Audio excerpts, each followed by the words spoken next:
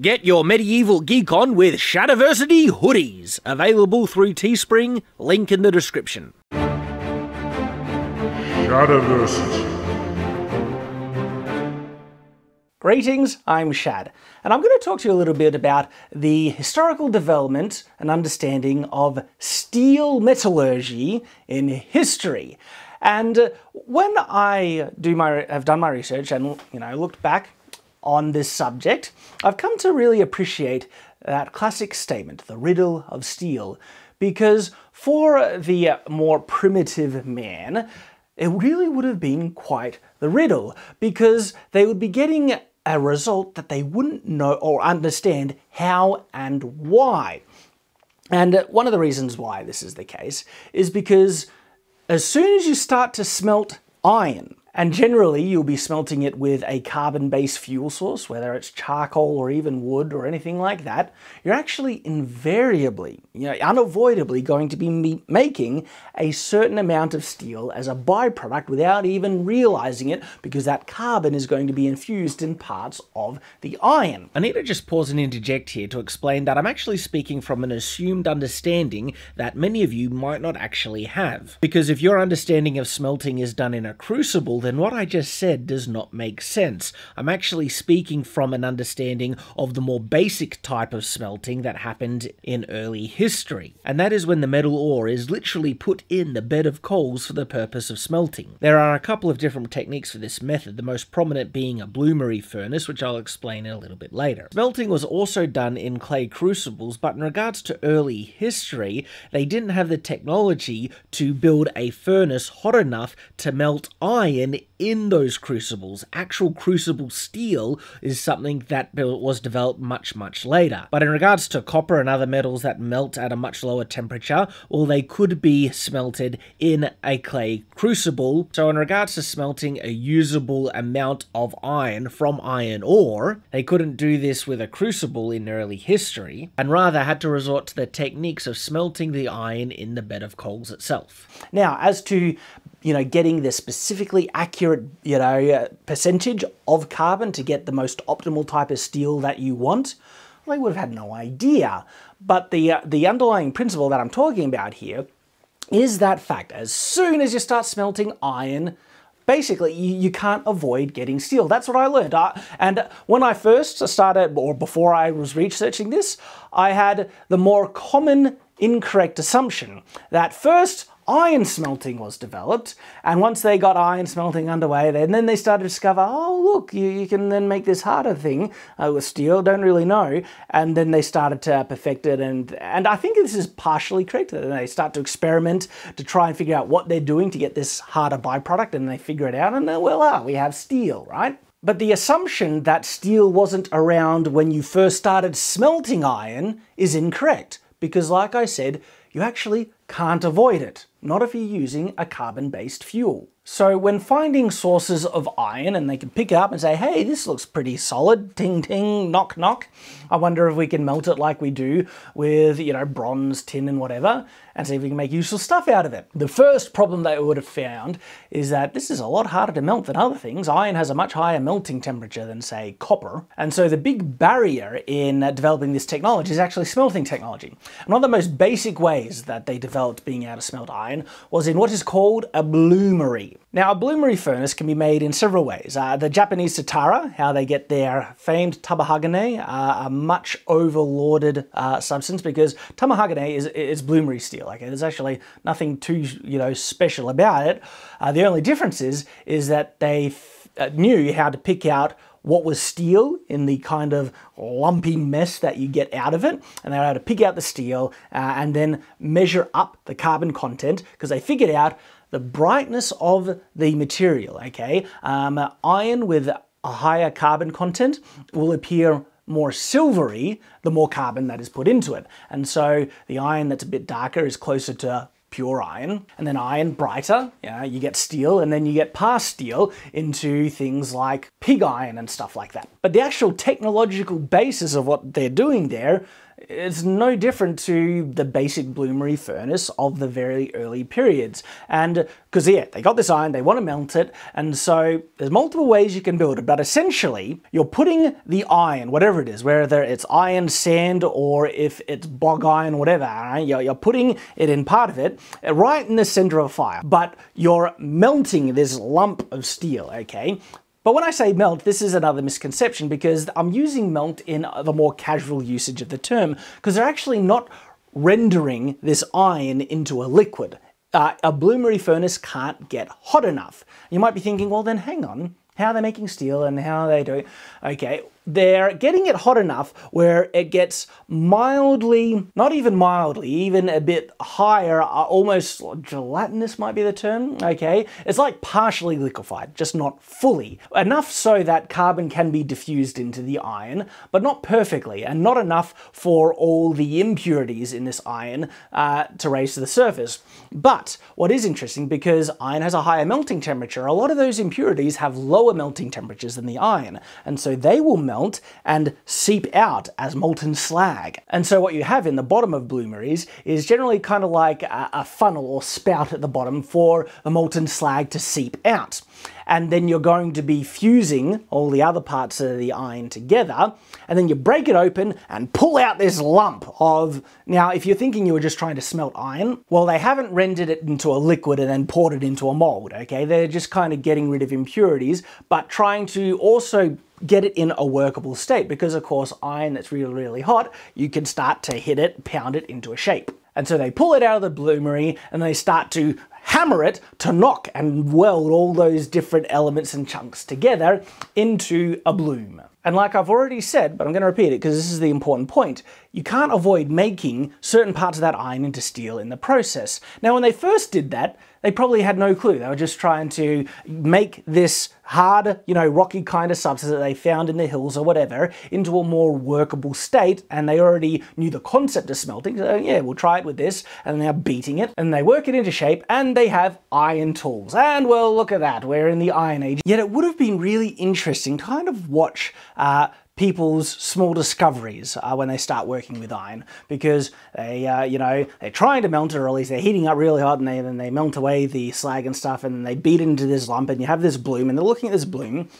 They'll clearly notice that, oh, would you look at that? Some of these lumpy sections are a bit brighter than other lumpy sections, especially if you try to scrape away the crap at the top. Oxidization I'm referring to, and had a real close look at the different levels of brightness. That might have appeared odd to them, but especially in working, they would invariably discover that portions of this bloom is actually a lot harder than other portions. And then that's not a difficult leap for them to realize, well, something that is stronger and harder will make something that'll last longer, better tools, better weapons, than not. And so this is where I think we would start to see the first emergence of steel in not only like weapons and tools, but even jewelry. In fact, the earliest, on record find that we have of actual carburized, I think it's even been tempered correctly, steel, is around 3000 BC, so that's really early on.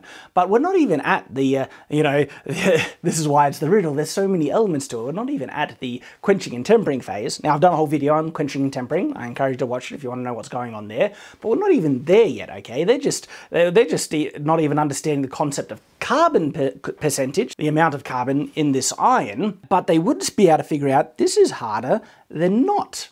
Interesting. And then the next stage is also quite intuitive. Okay, this stuff is harder. Well, once we make this bloom, let's break it apart. Let's get a hammer to it, shatter it, and I'm going to pull beside these, harder bits, all right? And I'm going to keep them together. And if I can hammer them, heat them up again, hammer them together in one kind of more solid lump and work them into a shape, well then that would be the very first steel tools or whatever ever made. They would have no idea what they've done. All they know is that we melted this stuff, iron or whatever, and then we get different types, the harder types or not harder types, don't even know what's going on, but cool, hard. Taken aside, let's use that for something special. Then, naming this harder material as separate to this other material, iron and whatnot, also seems quite evident, intuitive, and they would name it whatever, word they used for what we call steel. What's interesting, even without an understanding of what's going on, they are able to make it, but they have no real control over the quantity, okay? It's just kind of like a shotgun spray whenever they're smelting iron,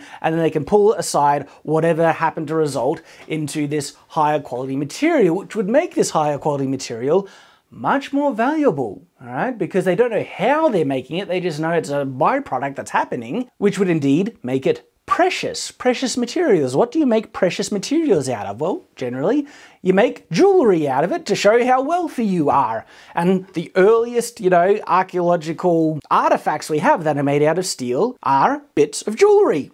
Makes sense. So it's starting to fit together. I can see what's happening here. Regarding the earliest time that steel was employed in weaponry, specifically swords, I like swords, they're my favorite weapon, of course, I have made a whole video on it called the Vera Jericho sword. Another great companion video to this subject here. Though it turns out the Vera Jericho sword might not be the earliest steel sword we have on record. I'm doing some research into another video where I might be able to explore another sword made out of steel that even predates it, and it's a type of kopis. But the reason why I'm bringing up the Vera Jericho sword is that there's a very interesting way that it was made because, like I mentioned in the video itself, it's not all steel, okay? I said in the video it was a forge-welded composite of iron and steel, but upon further research, finding better sources, referencing, because it was hard to find information on that sword, I actually found the original source of where this information comes from, and it's actually the Museum Journal, and I was like in the 19-somethings, where they did like microscopic analysis of the blade and stuff like that. And what they actually found, okay, is that the sword was made up of 3 parts, but that's only if you lump the 2 ridges together. So there's 2 ridges, so essentially it's 4 parts. You have the blade. The blade is specifically mild steel. That's important. That's not what we would call high carbon steel, but absolutely what we would call steel. And mild steel is a lot stronger than regular iron. Very important, very precious, and probably very valuable. So much so that they understood the difference in its properties, because the other parts of the sword are made out of iron, and are specifically different, okay? And it's consistent. The sword is consistent, mild steel, but the ridges, they were forge welded onto the blade. They're made out of iron, and the hilt also made out of iron. This is significant because it shows very clearly that whoever made this sword understood the difference in the properties and performances of these materials. And mild steel makes for a better blade and a sharper blade that'll hold its edge longer, much more than iron does. So much so that he used all the material he had, okay, all the mild steel he had only for the blade. This is the good stuff, okay? And so as much of the material as I can get, maybe it's all he had, bang, into the blade, because he didn't have enough to waste on the other parts, and perhaps he didn't have enough.